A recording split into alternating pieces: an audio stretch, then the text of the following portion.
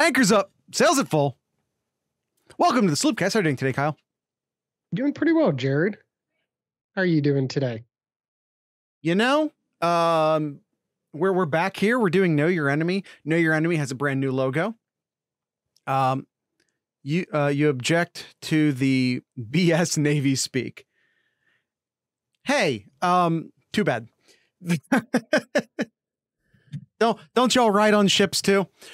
Yeah, this is Know Your Enemy. We have a brand new Know Your Enemy logo and branding. I like it. Does everyone else like it? I like it. This is five fictitious sloop points for anyone that can tell me what the background is behind the logo. For those of you watching the YouTube video, that is 5 fictitious sloop points. Can I guess? No, you know. Okay. You already know. I told you already. Actually, I think you knew. I don't think I had to tell you. I think you at least guessed it. First cannon battery. Well, not the picture behind the logo, Nomad. Not the actual cannon itself. All right. Kyle, this is I'm sorry, you go ahead. I say while he's thinking about that, we'll get right into it, Jared. So it's been a long time, Jared, but it is time to know. No. I was shaking my head at Nomad. Sorry. Go. All right. It is time to know your enemy. Know your enemy. The Notre Dame Fighting Irish. Kyle, what has been a long summer and spring, wasteland, and winter. Kyle, it felt like how many years did Moses spend in the desert?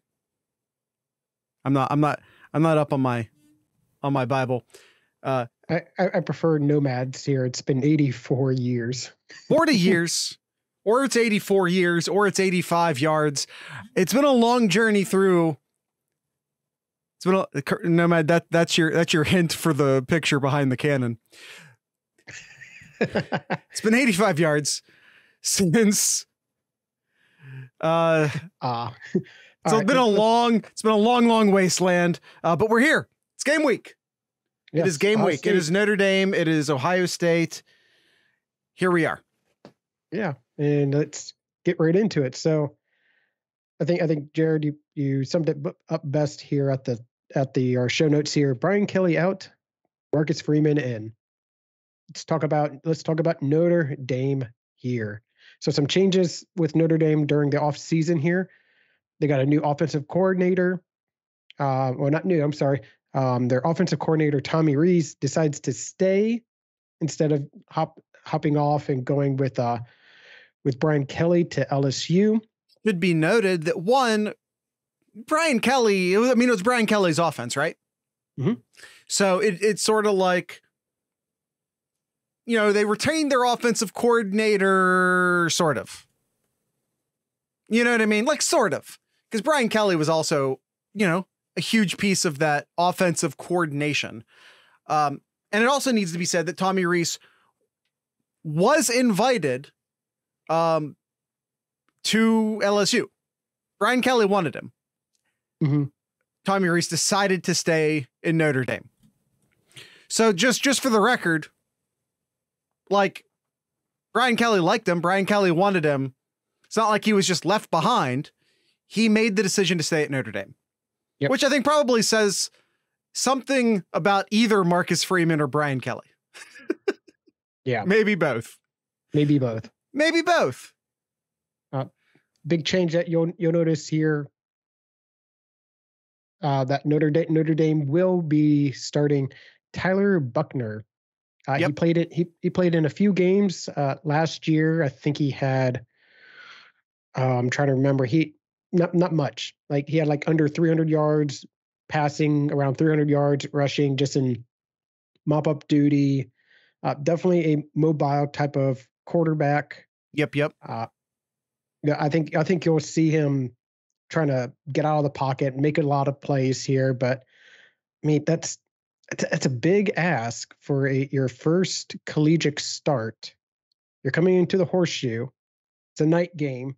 It's a lot to ask for a second year quarterback. Yeah, his recruiting profile, and he's a redshirt freshman. I think they redshirted him. I'm pretty sure. And then we got game action. I don't think he got enough game action to burn the red shirt. So regardless, he's a second year player, right? So recruiting profile looks like this. Top 100 player in the class. Top 10 quarterback. If you look at the 24/7 Sports proper ranking, actually just outside the top 10, number 11 in the composite ranking. One of the top 5 or 7, depending upon if we're going by, which one we're going by, overall player from the state of California. So a high 4-star, right? A pretty high 4-star. Talented player. Very talented. But as Kyle said, might be a bit more, how do you want to say this? A little bit more prone to running than Notre Dame's had. God, when was the last time Notre Dame had a running quarterback? Wasn't CJ a high 4-star as well from California? Yeah, CJ's a year older, and I think I forget what CJ's ranking was, but I want to say it was higher than 91 and position 10. If you want to look that up for us, Nomad, that would be fantastic. But yeah, I'm pretty sure. Oh, Kyle's got it. He was even higher. He was 42nd. Yeah. 4-star. So he was like right on the cusp there. Yeah. Well, I think it's literally, I think 24/7, their proper rankings anyway, cuts it off at 32. I believe they have. I think so. I don't quote me on that. You are right. Well, I think that's what they do. They essentially say future first-round draft pick. I think that's how they make that delineation. So since there are 32 first-round picks, they designate 32 5-stars. Makes sense. That makes sense. All right. Yeah, definitely interested to see how Tyler is going to try to play. Is he going to get rattled in the pocket? Really, and of course, the biggest thing in Buckeye Nation's mind, how is the defense going to be this year? Are we going to be able to get enough pressure on the quarterback to make him make mistakes? Are we going to be able to get tackle for losses? Are we going to get more sacks this year? It's time to find out here.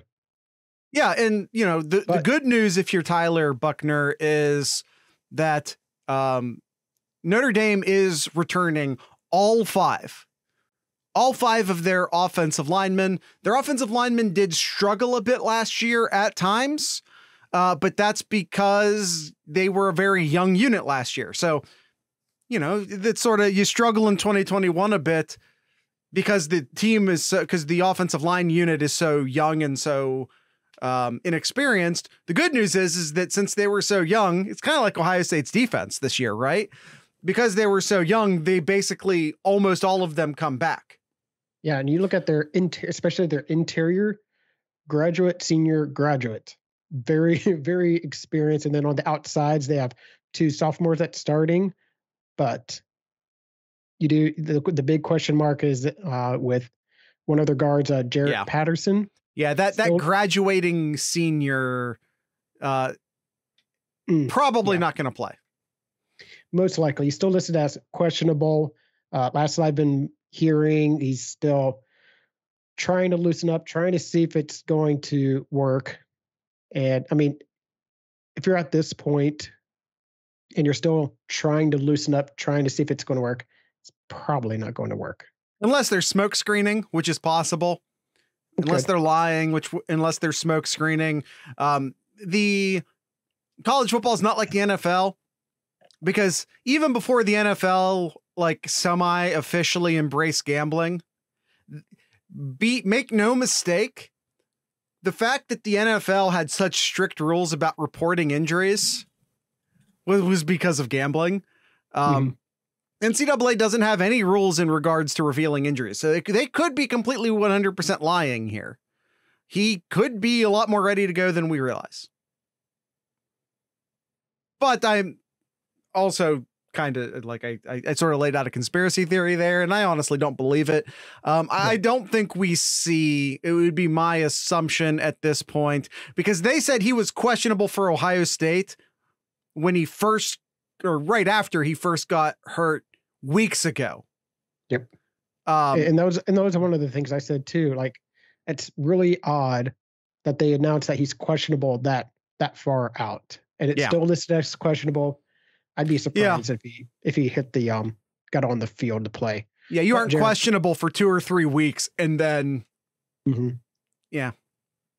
But Jared, as a new, young, inexperienced quarterback, who's usually one of your best friends? Your left tackle. Well, yes, your left tackle.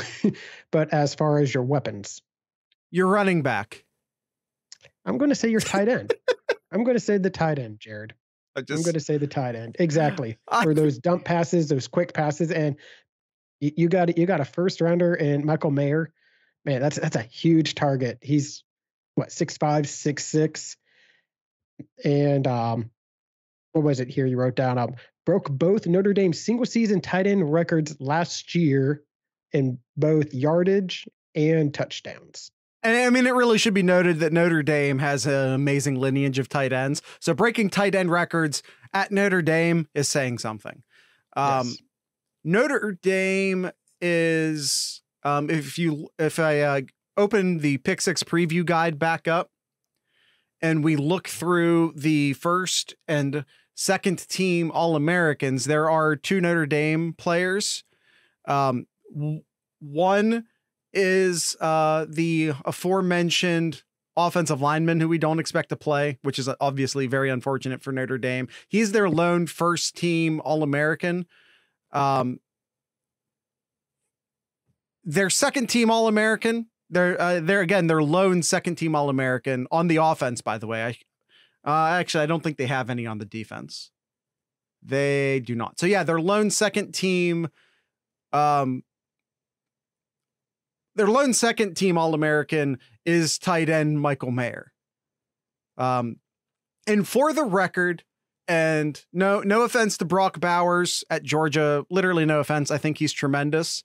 I'll take Michael Mayers. Yeah, absolutely. By the way, I keep pluralizing his last name. It's Michael Mayer. I don't know why I keep doing that. Michael, because it's me, right? Of course. So is it never year of the wide receiver at Notre Dame? Now, they've had some good wide receivers, but it is always year of the tight end there. It is. Hey, Oracle, how you doing? A la Iowa 2017. Yeah, hold on to that thought for me. Nomad, can you take that thought and put it in your back pocket for me? Thanks. All right. Man, I'm drawing a blank on his name. They're also down one of their wide receivers too, aren't they? Yeah, they sure are. They're also down one of their running backs. They don't have they have a similar issue as Ohio State right now. They don't have a ton of scholarship running backs on the roster. I heard someone out there be like, "Oh, what Notre Dame needs to do is match what Michigan did and just run the ball." Which, by the way, I would try. If I was Notre Dame, I'd try it. Inexperienced quarterback, great offensive line, decent enough running backs. I'd try it. Now, if Jarrett Patterson doesn't play, that puts a bit of a damper on that plan. But also having a lack of depth at running back right now puts a bit of a damper on that plan as well. Nomad says, you hope they do. Well, yeah, I mean, go for it, right? I have a lot more faith in Ohio State's defense this year, having not even seen them. I've bought into the hype. I've totally bought in on the hype. Let's see what happens. Let's see what happens. But the defensive line, at the very least, the Ohio State defensive line has a very tough job ahead of them, as do the linebackers from a coverage standpoint, with Michael Mayer. So Or I think you're going to see a lot of Michael Mayer um, versus Steel Chambers situations. if not that, then I'm not 100% sure. Of course, that being, let me back up. You see a lot of zone defense out of the new scheme, I think. So it might not be necessarily a one-on-one situation. And even when you do, you could also see it be the forward safety a lot, whoever that might end up being. So, your sort of linebacker / safety position will probably end up doing that a lot as well. Just sort of depends upon on the call, right? Yep. You want to see the DEs hit home. Zach, I also need you to take that thought and put it in your back pocket for a second. Can you do that for me? Nomad and Zach, you each have a thought that you need to keep in your back pocket. Thank you. All right. So let's talk about the Notre Dame defense here. They did have their All-American safety, Brandon Joseph, transferred in from Northwestern. Yeah. So that's a big plus for Notre Dame. We got to keep an eye out for as well. Yeah, they lost a very talented safety to the draft. So This is sort of an immediate plug and play for them. They're hoping at least. But there's definitely a couple guys you got to really look out for. Isaiah Foskey, one of the best sacks for last year. Finished with 11. I think he was in the top 10 in sacks in the country last year, as well as their linebacker JD Bertrand, who led the team with over 100 tackles last year. Yeah, and they returned they had 4 pretty good linebackers last year. So they did lose one of them, but Bo Bauer and Jack Kaiser are both returning. So they had a really good defense last year. Notre Dame had a really good defense last year, and they are returning a lot of players.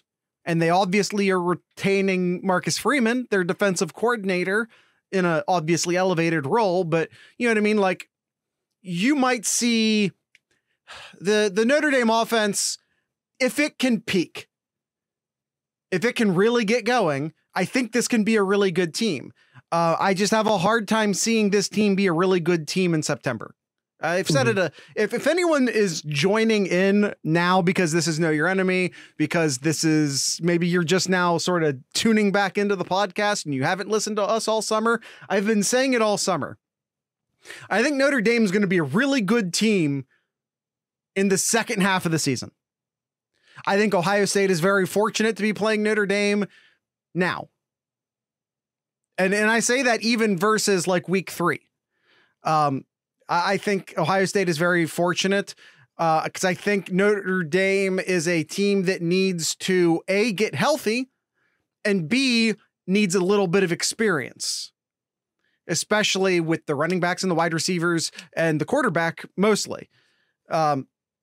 So I do think that Ohio State has a big advantage here as far as getting to play Notre Dame week 1. Yep. I think that's a huge advantage for Ohio State.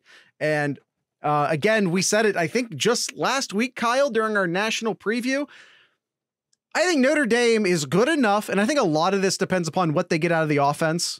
And when I say what they get out of the quarterback position, and I want to define what I mean by that, I don't strictly mean it's all on Tyler Buchner's shoulders, because the offensive line has to block for him. The wide receivers have to run good routes and get open for him.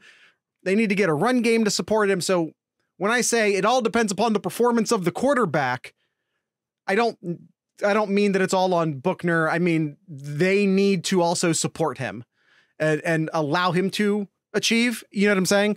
So depending upon what they get out of the quarterback position this year, and if they can continue to sort of grow and improve, I think it's entirely possible that Notre Dame loses this game and goes on and wins the rest of their games. Likely? I don't know about likely. Possible, yes. Possible, absolutely. And as long as they don't lose to Ohio State too badly, and with their schedule, I think they could make a case if they do run their schedule, to still make the playoffs. Yep. Nomad brings up a good point. Notre Dame in 2023 next year scares me a lot more than 100. Notre Dame this year. 100%. Absolutely. Ohio State's going to turn over a lot of talent next year. But Nomad. Your quarterback will be starting by then. That's Stewart's quarterback.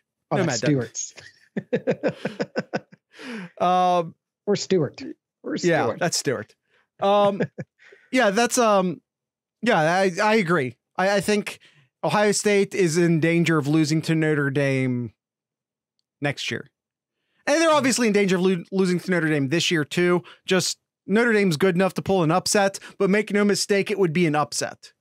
Yes. Make no mistake, it would be an upset. Ohio State, I think Kyle and I are picking because the CBS scores locked in like last week because of week 0. So Kyle and I will be picking this game against a 15.5 point spread, but it's up to 17.5 now. Yeah. How dare you stereotype all us vets? I'm sorry. No, man, I have follow-ups to that, but I'm not gonna. We'll talk about that privately. All right, Jared. Let's get into some of our picks here of our who to watch for, key matchups, and all that here. So let's dive into that here. So first question that we always ask and answer: who is Ohio State player to watch versus in this game here? Ohio State player to watch, I think, is Zach Harrison. Ohio State's offense is going to score points. Like I have a lot of respect for this Notre Dame defense, schematically, talent wise. But Ohio State is going to score points. If Ohio State has a subpar offensive performance, they'll still score like 35. I feel like a bad offensive game is still like 31, 35 points for Ohio State. Mm-hmm. So to me, it's all about the defense. It is all about the defense. And if you want for Ohio State's defense to be successful, it has to start from the defensive ends. It has to do with setting the edge on the running game. It has to do with getting pressure on the quarterback. It's all Zach Harrison, in my opinion. Well, it's not. There's a lot of defensive ends. It starts with the defensive ends. I'm picking Zach Harrison. He's the seniored guy. He's the leader of the group. I'm picking him, but it starts with the defensive ends for sure. Yeah, and I'm picking Steel Chambers. Like I mentioned before, you got a young quarterback, and typically young quarterbacks like to go to their big targets, and that's Michael Mayer. So I think Steel Chambers and really any of the linebackers that come in too, but I'm just going to pick Steel Chambers here. Got to really keep an eye and keep Michael Mayer to a minimum as possible. He's going to get his catches, he'll get his yardage, but try to keep him to a minimum as much as possible. Yeah, absolutely. Which is exactly why my enemy player to watch is Michael Mayer. Again, Ohio State's going to score their points. Before you do that, Jared, did our guest picker mention anything or no? He did not. And it's probably my fault. He gave us a game synopsis, but he didn't give us like player to watch or anything like that. That's probably my fault for not reminding him to do that. So apologize, Cousin Jay. Cousin Jay. How you doing, Cousin Jay? Apologies to Cousin Jay. I probably should have reminded you to do that. Mayer. Did you say Meyer? I said Mayer. Mayer. I said Mayer. Right. So Jared picks. Nomad, I'm going to ask you to delete your own post, please. Thank you. So yeah, the correct answer. Thank Jared, you. Yes. The correct answer is yes, Jared. It is Michael Mayer, but just to be different, another person I mentioned, JT Bertrand, what the linebacker at for Notre Dame, led the team in tackles last year. He's going to be all over the field trying to chase down Henderson, trying to chase down whatever he can. So yeah, but sorry, Jared's the correct answer. It's Michael Mayer, but because once again, Ohio State's going to score their points. And when Ohio State has struggled, historically speaking, it's been against good tight ends. I mean, and Nomad, this is where you take your talk about 2017 Iowa back out of your pocket. I told you to hold on to that thought, put it in your pocket. This is where you take it back out.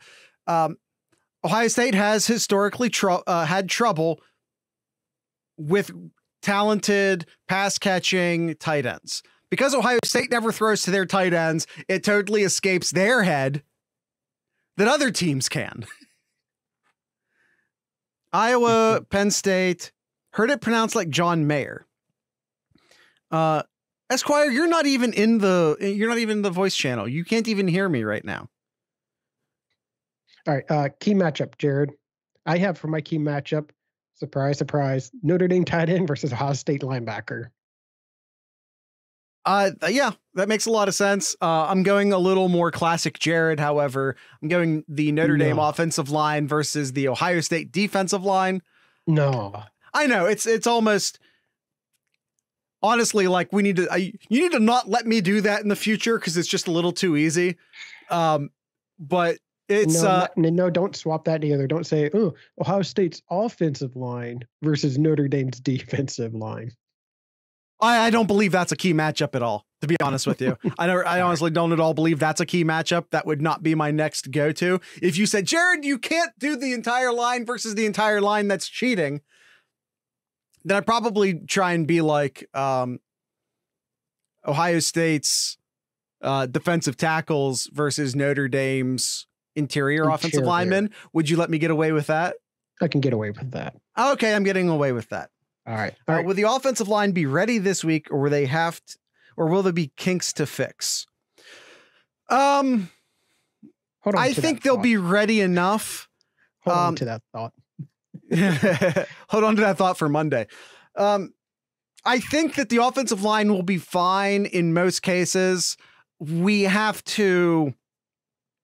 just going to have to see when it comes to short yardage stuff. Mm-hmm. Yep. All right. The spread, Jared mentioned that the spread here, we locked in at 15.5. That's what CBS locked in a week ago. I know Jared mentioned it's like 17.5, even 18.5 in some places, but 15.5 is what we're sticking with here. What do you have, Jared?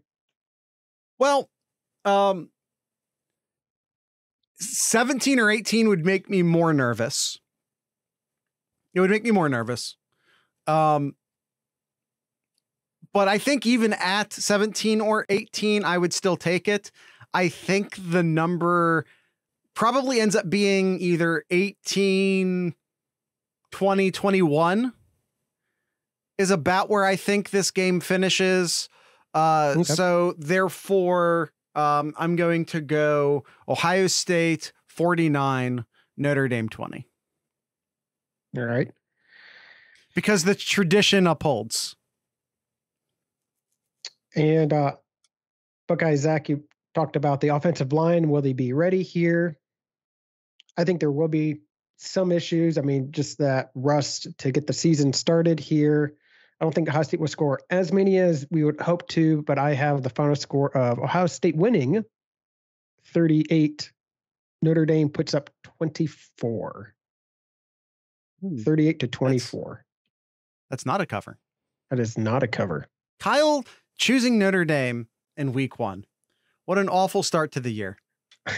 No, I'm picking Ohio State to win. But. Yeah, that's right. Give me those Team Jared emotes. Yeah, give me those Team Jared emotes. All right. What did you say the final score was? 49-20. 49-20. Because some traditions need to stay intact. That's true. Yeah. And Cousin Jay here, he says here, Ohio State, explosive offense, new and improved defense. I don't see this offense being slowed down very much this season. Buckeyes cover 45-24. Hey, I like that. That's just one less touchdown than what I projected. So if they get that extra touchdown and cover, I'm not going to be mad for losing the spread. One more touchdown. Yeah, one more touchdown. Yes. Okay. But yeah, he has Buckeyes cover 45-24. So that is Cousin Jay and Jared picking Ohio State to win and cover, and I have Ohio State winning, but Notre Dame to cover just barely. Okay. Kyle, we have some Ask Sloopcast questions, including the return of everyone's favorite, Austin's over-unders. And then we have a couple Nomad questions as well. And then I think we'll be done. Sure. So let's get through this. Stroud, CJ Stroud passing yards, over under 357.5 yards. I'm going to say under. I'm going to say under. Ohio State's wanting to establish that running game. They're going to give Henderson a lot more carries. I think Stroud will get over 300 yards, but I'll pick under the 357. I think that I'm going to say that the defensive backs, with all due respect to the transfer safety from Northwestern, I do think that the defensive backs are probably the weakest link of the Notre Dame defense. So Ohio State might want to really, really establish the run, and they probably, hopefully, can establish the run. But ultimately, it's, force the safeties to come up a bit with a couple of runs and then just take the top off. Yep. And I think once they start taking it off, it's all coming off. Oh, so baby. I'm going Stroud over 357.5. All right. Ohio State team sacks 3.5. It's got to be over, especially with an inexperienced quarterback. Again, the real strength of the Notre Dame offensive line is the interior. So you might be able to get after the tackles some. An inexperienced quarterback who thinks he can get stuff done on his feet is typically who you get the most sacks against. Yeah, I mean, you can look at it the other way too, that may not get as many sacks because he is mobile, and two, maybe getting rid of the ball pretty quick to his big target tight end. Getting rid of the ball quick is not what young quarterbacks do well. No, and that's why I'm picking the over as well. Yeah. All right. Ohio State forced turnovers at 2.5. I'm going to go over as well. I'll go over here. Always early in the season, there's always mistakes, there's fumbles. I feel like Ohio State will get a good amount of turnovers in this game. Yeah, I feel like this is, as it typically is with Austin, a perfect number. This is the number I'd least want to pick against. Again, I'm going to have to once again play like the young, inexperienced quarterback. Again, who's mobile, who might try and run his way out of some stuff that he should, that he will learn in time to just throw the ball away on. But because he's young, because he's inexperienced, he might scramble when he thinks he can outrun the defensive end, but can't. He might scramble and try and force a ball in where he should have thrown the ball away. This is what young quarterbacks do. Yep. So I think there's a potential for high number turnovers in this game. All right. Ohio State players with a reception, 7.5. I'm going to go under. That seems really high. Well, Ohio State players with a reception. Yeah, I would say under. Yeah, with a reception. Yeah, I'm going to go under. I'll go under as well. I don't think this is a game where you see it get so out of control that a lot of young players get in. Yeah, exactly. Yeah, I'm going to go under on that one. All right. Trey rushing yards, 128.5. Over. And I will also go over. Want to establish that running game. He'll be pushing 150 here. Hickman with total tackles at 7.5. I'm going to go. That's under. An interesting. I'm going to go under with that one. With him playing the deep safety position, I don't think it was different when he was playing the up safety. It was different when he was playing the hybrid linebacker safety. That's when he got a lot of those tackles because you want that. That's a guy who's supposed to get tackles. But if he's supposed to be playing the last man, the last man on the defense, the deep safety, I don't think you want him given 7.5 tackles. No, maybe set that at 3.5. No, I would definitely go over on 3.5. By the way, it might go over. It's just, I don't think that's a good sign for Ohio State if it does. but I'm still going to say under, although I'll say that's a real solid number. All right, last one here, Jared. Ohio State offensive third down percentage at 58.5%. Over. I'll say over. That's a good number. That's probably one of his better number over unders here. I'll go over too. Yeah, we have a more experienced quarterback. We have, come on, who are they going to go to on third downs most often? Come on, everyone say it for me. Yep, that's right. It's JSN. You're not going to stop JSN when it if it's 3rd and 7. It's going to go to JSN. And right when you absolutely know for sure that's what's going to happen, that's when you get Marvin Harrison single covered and you get him on a quick slant route. And that's also a free first down. Yeah. All right. We got to finish it up here, Jared. We got a pair of questions from one of our mods here, Nomad. All right. This question he asked, what scares you the most about the Notre Dame game? To me, it's the unknown for the defense. We keep hearing about the changes. We keep hearing about, the improvements of the defense, and the defense is playing with their hair on fire. It's a very chaotic type of defense, and it's this and that. And we never know. We don't know until we see it on the field here. I keep hearing great things, and I really hope everything I'm hearing is true, but you just never know until they hit the field. That's probably what scares me the most is what's the improvement from the defense? Yeah. First off, I think Kyle's right. Although I will say also, Kyle, it's a bit of a cheat just to pick the entire defense. No. Just saying.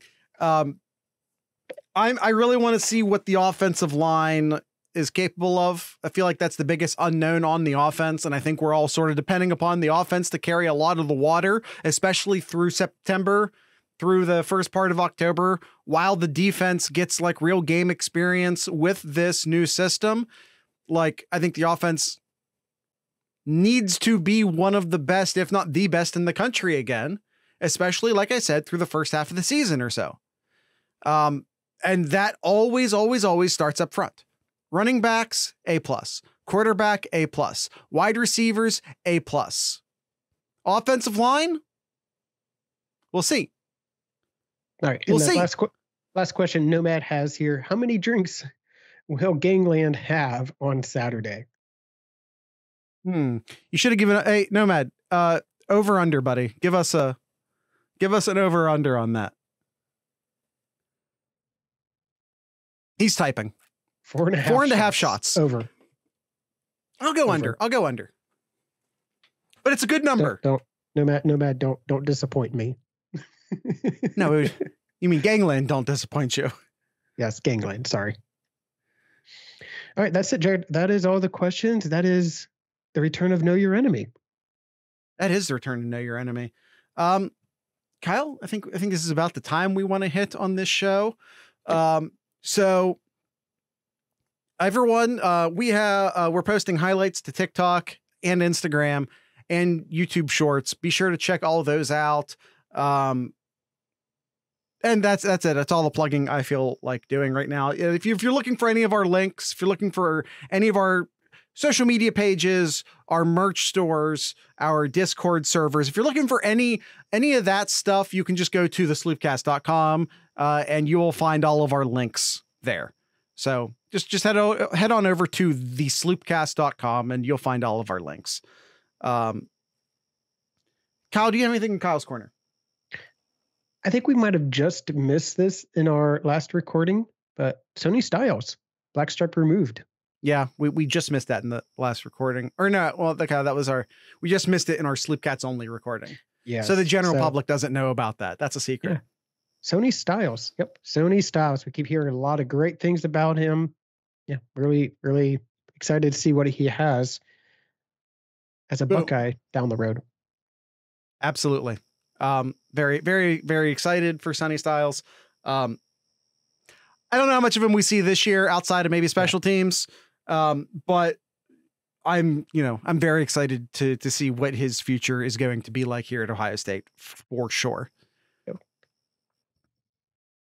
All right. Anything else in Kyle's corner? That's it. That's it. All right. Played them on Monday, played them on Tuesday. Going to play them again here because we're doing it all week. The New Bomb Turks, early 90s punk band from the Ohio State campus. Once again, they were called the New Bomb Turks. So with all that being said, I'd like to encourage everyone to drink local beer, listen to local music, and of course, support your local podcasters. Once again, this is the New Bomb Turks.